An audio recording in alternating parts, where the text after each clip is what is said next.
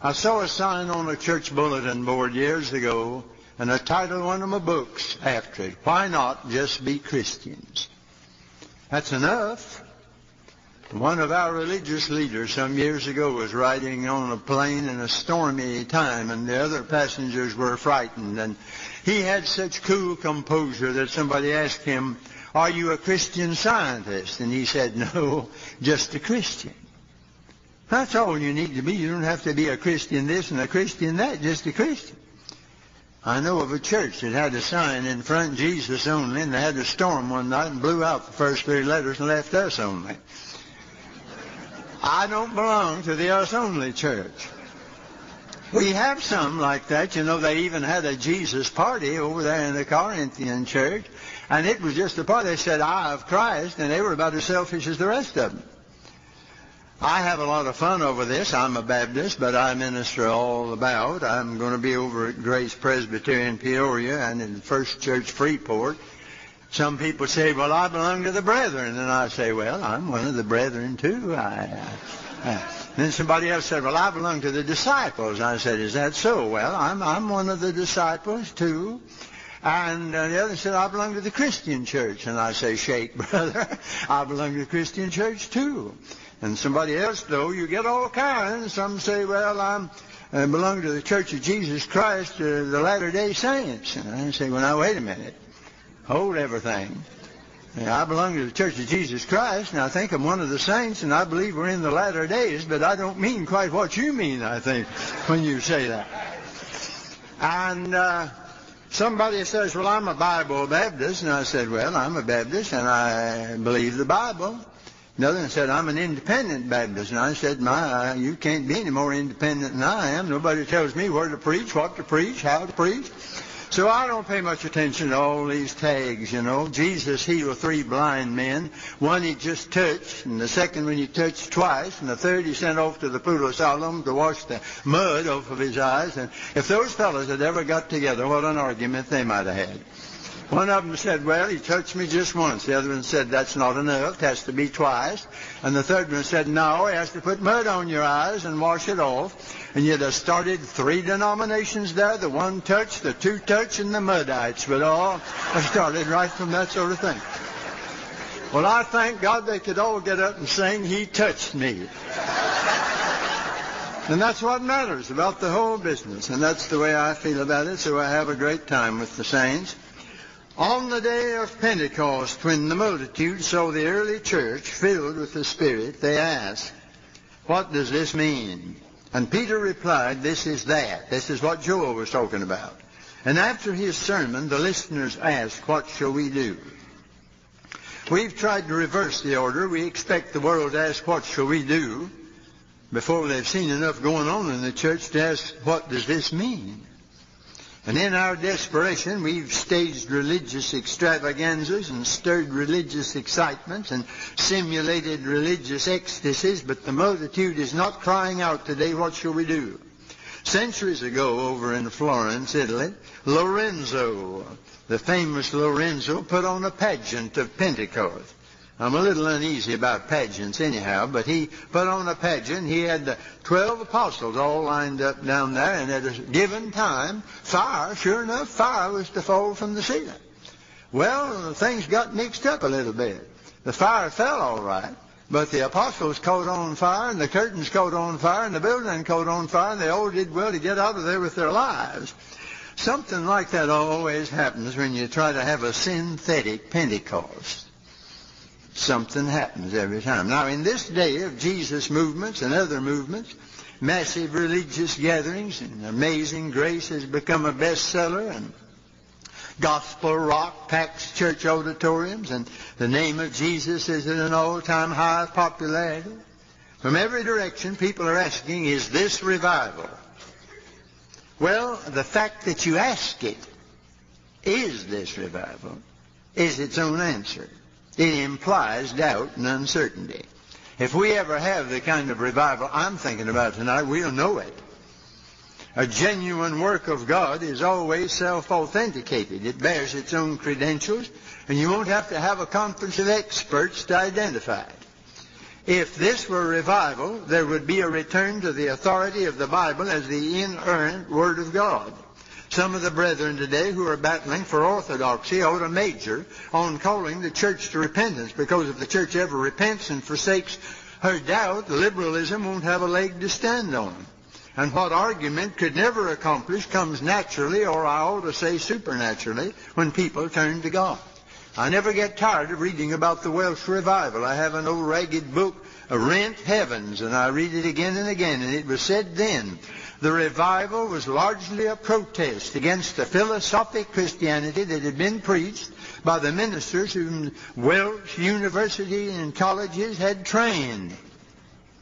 One minister greatly used in the revival had been interested in the new theology, but he had a new experience, and the writings of the higher critics lost their attraction for him. But orthodoxy itself needs revival these days. Fundamentalism needs a revival. You can be as straight as a gun barrel theologically and just as empty as a gun barrel spiritually. And unless there's a return to sound doctrine accompanied by spiritual renewal, you may have some kind of a reformation, but it won't be a revival. And there isn't anything deader than a cold fundamentalism and a dead orthodoxy. The Pharisees were fundamental. Jesus said, do what they say, but don't do the way they do. But the Welsh revival did both. It brought theology and doxology. And we need the combination. If we ever have revival, there will be a profound conviction of sin. And there will be the confession and forsaking of sin. We won't call it immaturity and arrested development and biological growing pains. We won't talk about the big buddy upstairs, and parents will get around to saying, once more, my boy, my girl's lost. You don't hear that anymore. It's been years since I've heard any dad or mom say, my child is lost. And yet Jesus came to seek and to save those folks. Johnny's a good boy, but the rich young ruler was a good boy, but not God's boy. We need to get back to the doctrine of the depravity of the human heart. We talk about complexes and inhibitions, and we let the psychiatrist deal with it, not the preacher. And old-fashioned sinners are harder to find than whooping cranes over the country today. The prodigal son said, I have sinned. Today, it used to be fornication, now it's premarital sex. Used to be adultery, and now it's an affair. We're being rehabilitated by social programs and building modernized hog pens out in the far country. If they'd have had a social gospel in the day of the prodigal son, somebody would have given him soup and a sandwich, and he never would have gone home to the Father. We cannot expect God to take away sins by forgiving them if we're not willing to put them away by forsaking them. He that covereth his sin shall not prosper, but whoso confesseth and forsaketh them shall have mercy. And there will be no mercy and forgiveness until the wicked forsakes his way and the unrighteous man his thoughts. If we had revival, the divorce rate would drop, and houses would become homes again, and marriage would be for life. And unwed college students wouldn't be living like man and wife in dormitories all over the nation. And pornography and homosexuality and nudity and other abominations would not be accepted. Husbands would be the head of the home. Woman would be the heart of the home. And any home with two heads and no heart is a monstrosity. Motherhood would be elevated to its true importance to the consternation of women's lib. And discipline would be restored in the home and the church, from which it has disappeared almost entirely. If we had revival, it would make an impact on lawlessness and crime. We're living in a time when it is as though all the highway signs had been taken down and everybody was free to drive as he pleases. The criminal is coddled and given a slap on the wrist by lenient courts, and the streets are no longer safe day or night for a decent citizen because they're infested by the demonized denizens of darkness. And in such a time, capital punishment, they're trying to put it out, though God ordained it. If we had revival today, there would be restitution and reconciliation among Christians. Doesn't take much religion to confess other people's sins. Some folks are pretty good at that. Never get around to their own. I heard of a woman who came to a psychiatrist. She had a strip of bacon over each ear and a fried egg on top of her head, and she said, I've come to see you about my brother. She needed a little help herself. The churches are rent today. I go from church to church to church. And I find so many rent with all those things that Paul enumerated: envying, strife, division, swellings, whisperings, tumults, schisms, variance, debates, contentions.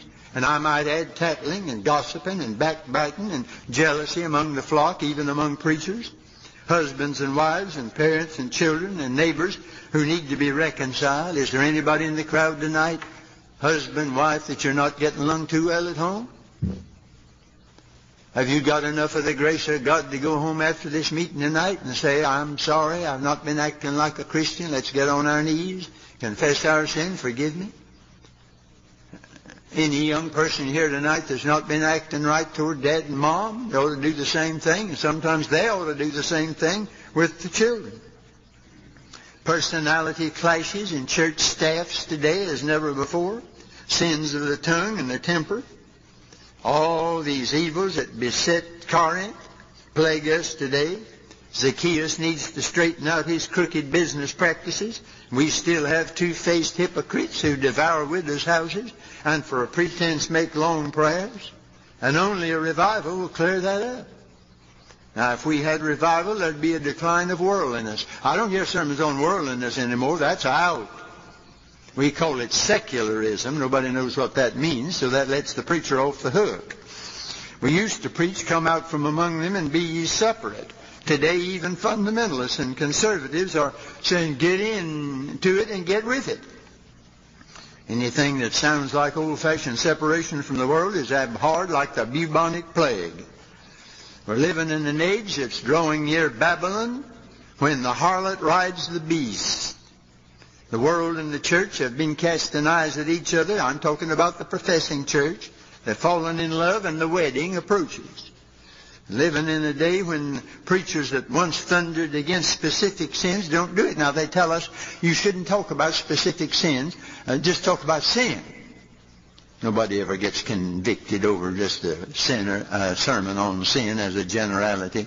When Jesus talked to the woman at Jacob's well, she didn't get under conviction when he talked about the water of life. That's an important subject. She didn't get under conviction when he talked about where's the best place to worship, but when he said, go call thy husband. That's when it happened. She'd had too many of them already. And that was the sin in her life. Some church covenants today, I'm thinking of one in particular. The important church used to have references to drinking and a whole lot of other things. We will abstain from all that. No more. They say now all evil. Well, that sounds good, but everybody can put their own interpretation of what evil is. So that leaves the gate wide open. Of course, when they get their eyes on Jesus, the things of this world will grow strangely dim in the light of His glory and grace. If we were having a revival, we'd have an outbreak of old-fashioned, original New Testament Christianity. We'd quit swinging between rigor mortis at one extreme and St. Vitus at the other. We'd get over this Christless churchianity and churchless Christianity. And both of them are the plague today. A.W. Tozer said, and we miss him, he was a prophet. The present flair for religion has not made people heavenly minded. It has secularized religion and put its approval on the carnal values of fallen men. It glorifies success and eagerly prints religious testimonials from big corporation tycoons, actors, athletes, politicians, and very important persons of every kind, regardless of their reputation or lack of one. Religion is promoted by the same techniques used to sell cigarettes. You pray to soothe your nerves just as you smoke to regain your composure after a hard business day. Books are written by the scores to show that Jesus is a regular fellow, and Christianity a wise use of the high psychological laws, and so on. And I agree. I agree with that. If this were that, we'd be delivered from such popular aberrations as the notion that we must dress like the world and talk like the world and sing like the world in order to reach the world for Christ. You don't have to look like a clown to witness to a circus. When I was pastor of a church years ago, we had a rescue mission service every Saturday night. I didn't dress like a bum to go over there and talk to the bums. The bums wouldn't have appreciated that themselves. The language of the gospel does not have to be degraded into the jargon of the hippies. Even the hippies would resent such pitiful procedure.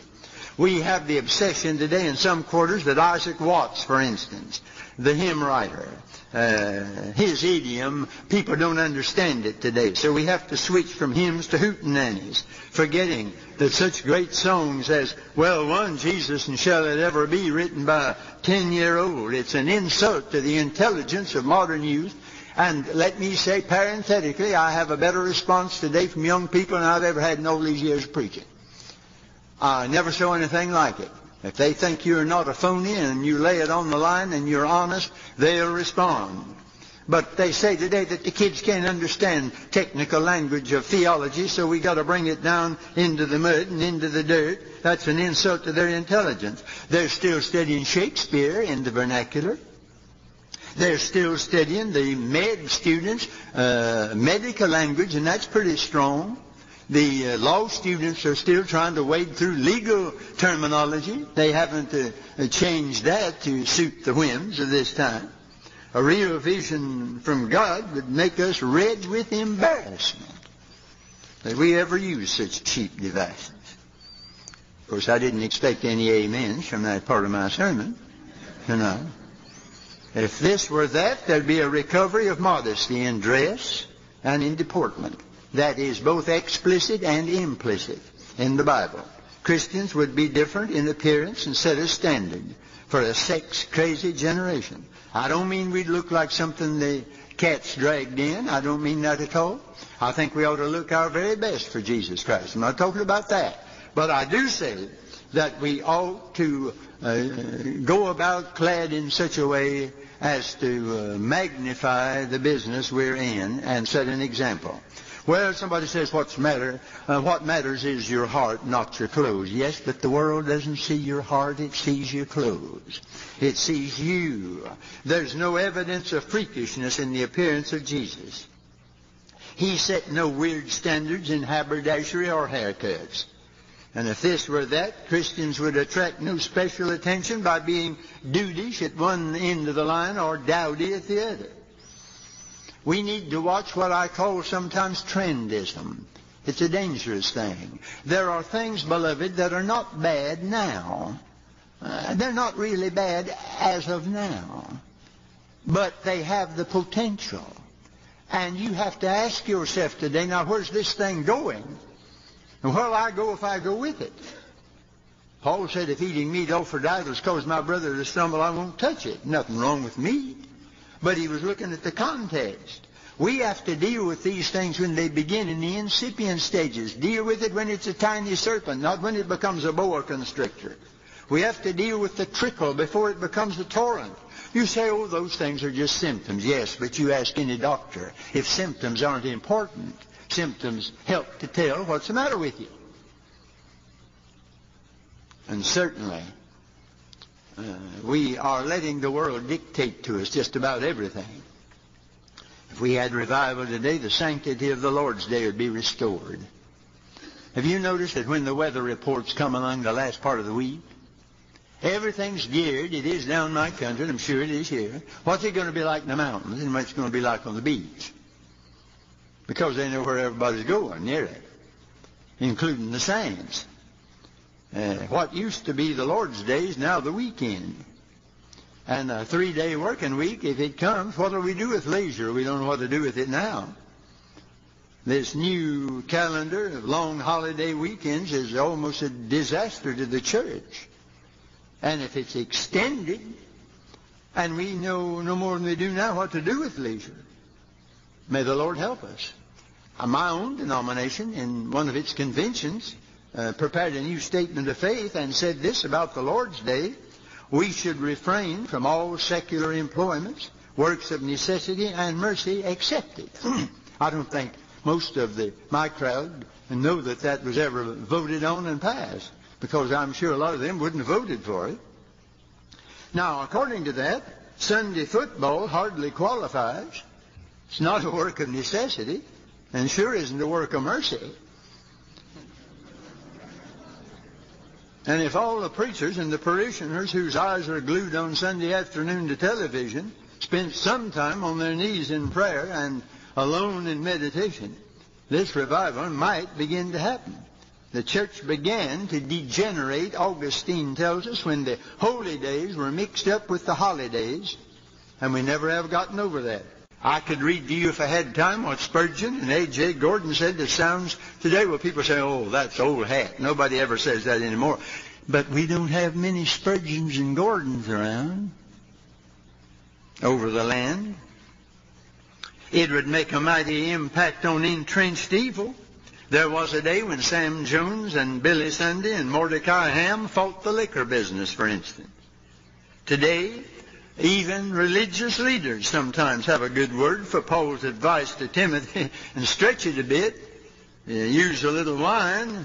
I look for an outbreak of stomach trouble among a lot of the saints these days.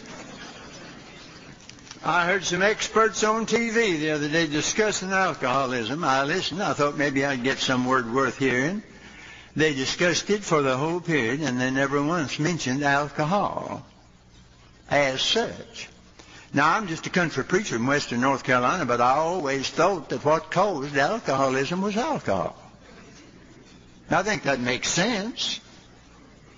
But what we're trying to do today is mop up the floor and leave the faucet running. We're trying to sweep out the cobwebs and never touch the spider. Because the big sacred cow today is the liquor business. Nobody's going to say anything much about that. You can get excited about saccharin and do much about liquor. You can't do anything much about tobacco. I don't have a sermon on tobacco. You think I'd waste time on a thing like that? I always tell my crowd, if you're coming back tonight to church and bringing your tobacco with you, leave it on the steps. Now, I guarantee you no hog or dog will get it till you go out after the service.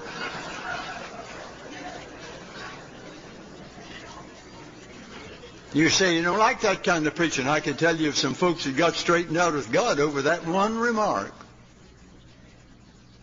Because it did name something. And Billy Sunday, my soul, he said about that business of liquor, as long as I've got a foot, I'll kick it. As long as I've got a fist, I'll hit it. As long as I've got a tooth, I'll bite it. And when I'm footless and fistless and toothless, I'll gum it till I go to heaven and it goes to hell.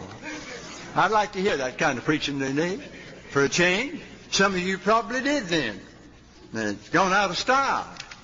But God is calling some of us today, for what little time we have left, to name it and say it like it is. Alexander White, that great old Scottish preacher, is just about my favorite writer, W-H-Y-T-E. In his 80s, he was always a stern preacher against sin. Said, I was out walking and thought maybe I should give myself to the gentler themes of the gospel. But there came to my heart, as it were, a voice saying, no, go back and show the house of Jacob and Israel their transgression and their sins. Not many preachers today will risk their life and reputation to do it, and you don't have much of either left to risk. And he said, I went back, and that's what it is. Now, I've been preaching all week until today, messages mostly of comfort, and I love it. And I've told you how that God has given me a new note, more than ever before, along that line. But the devil is clever. And I was riding with a preacher the other day, and I told him about that. He said, well, brother, thank God, but we don't want to lose the prophet either. Satan can get you to being so sweet. And that's a trick. We must not be ignorant of his devices, that you fail to cry out against evil. So we try to balance it. Now, what are we going to do about this, beloved? We don't have revival. We have spotty revival, and thank God for every one of them. In different churches and localities, we have the great evangelistic ministry of many great evangelists today. But I'm talking about revival, not talking about evangelism, because revival is another matter. Revival doesn't have anything to do with sinners. Revival deals with Christians and gets them right with God and each other.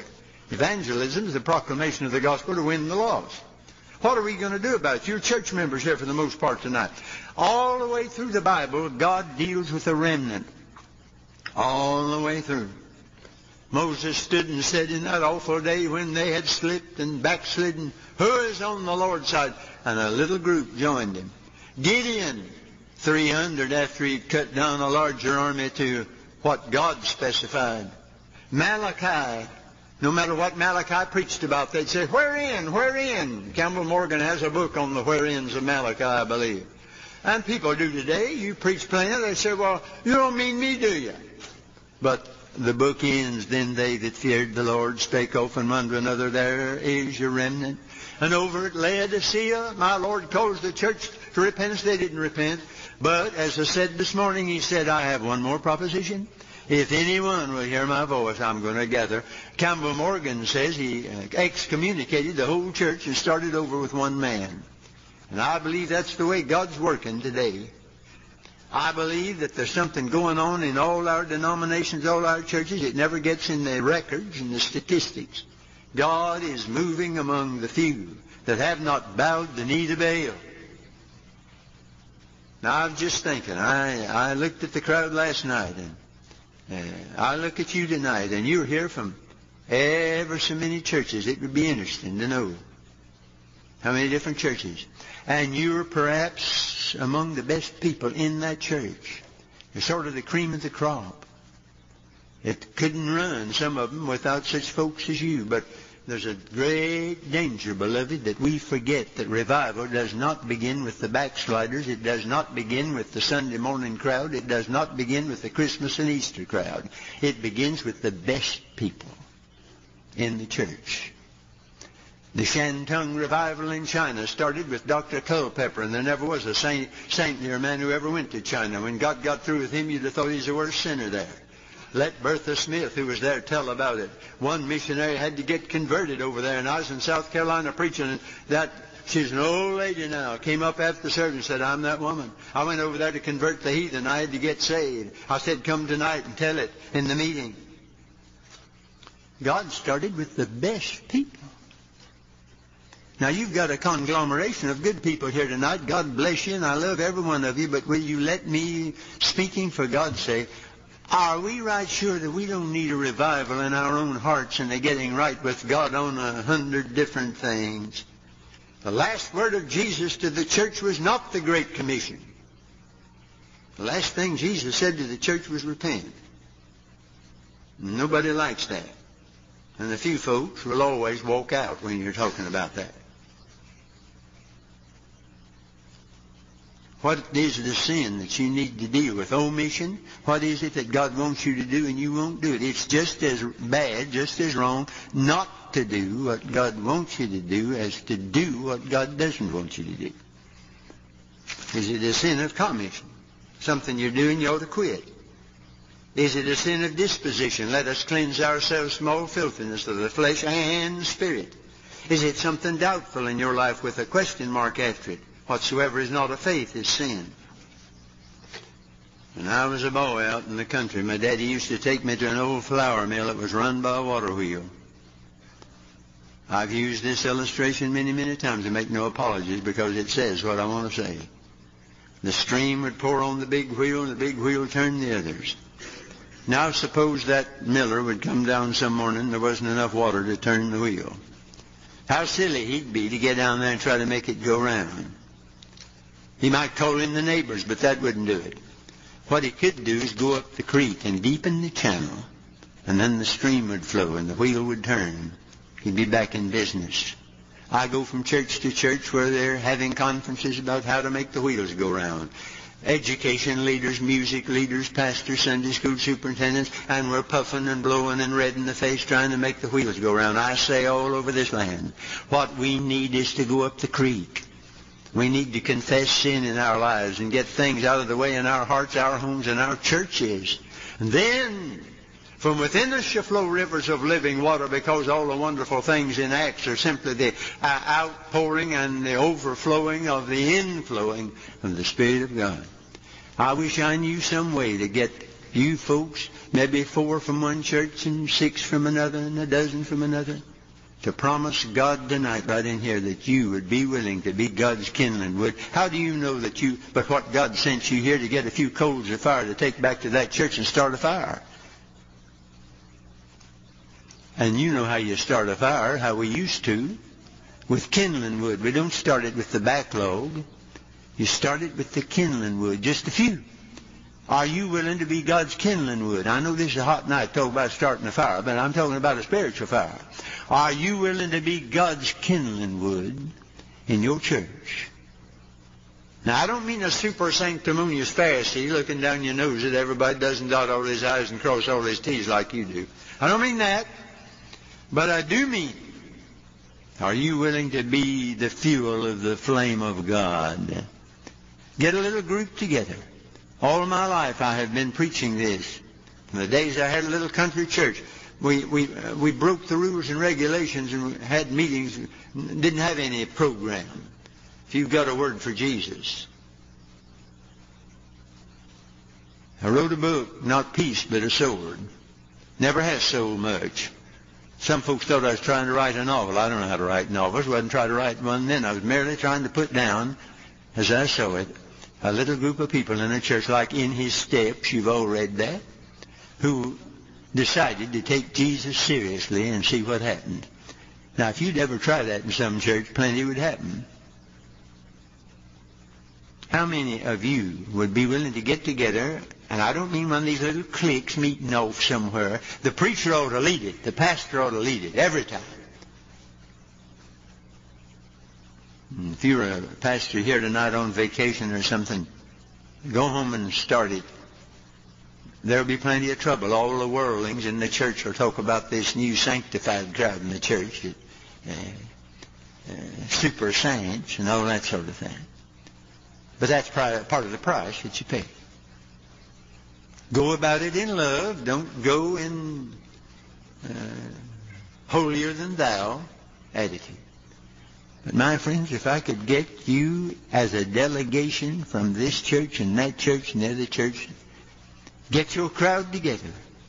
I had a meeting in Florida in a little place because I had a cancellation in another, and the preacher said, would you come over and preach for us a week? We don't even have a motel here, but we need a revival. Well, I preached a week and not much happened, not anything unusual, but the kids, the young people, started meeting on Saturday night in an old school building. Saturday night of all nights, didn't have a thing in the world, but they met and prayed. They started with 6 or 7, and it grew up to about 200. And do you know that I don't know how many of them are preachers now, and married preachers, and Christian work of various kinds, Christian schools, and they're doing me up a book about how it all came about.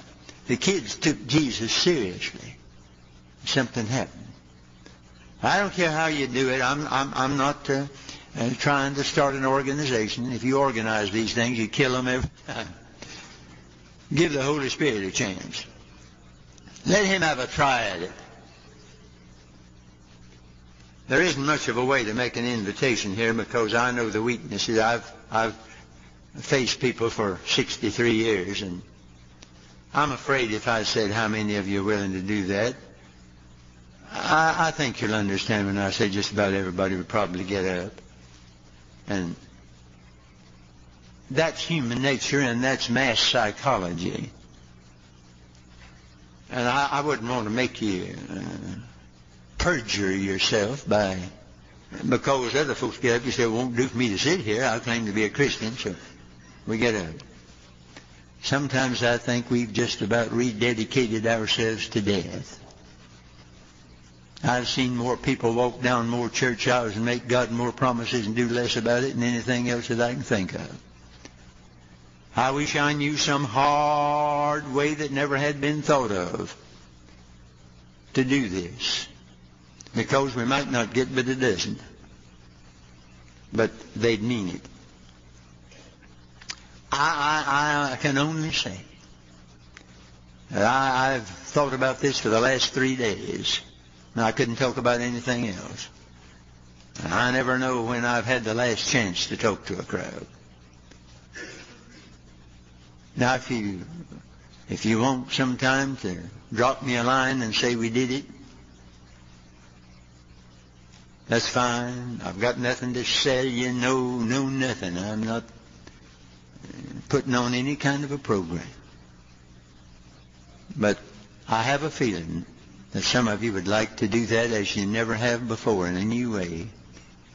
You'll get together in your home and with a few of the saints, wherever you're going. Maybe your church is having problems, and you're not going to have them by discussing them and everybody getting mad and arguing about it. And you're not going to settle it by moving out and starting another church down the street, because that'll be just like this one in a few years anyhow. Something's got to happen within, and somebody's got to pay the price. And it's a stiff price sometime, and you will be misunderstood. And it won't be easy. I could take it easy and preach one and just pick up one of my sermons, preach it here, and take my honorarium check and go home and make a living. I can't understand any preacher who can take it easy in a day like this. Somebody has to go too much for some that don't go enough. I'm going to leave it with you.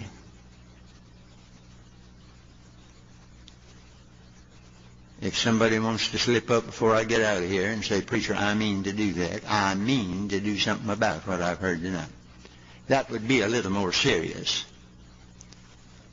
You don't have to do that. Tell God. Sometime maybe drop me a line, and if anything happened, tell about it.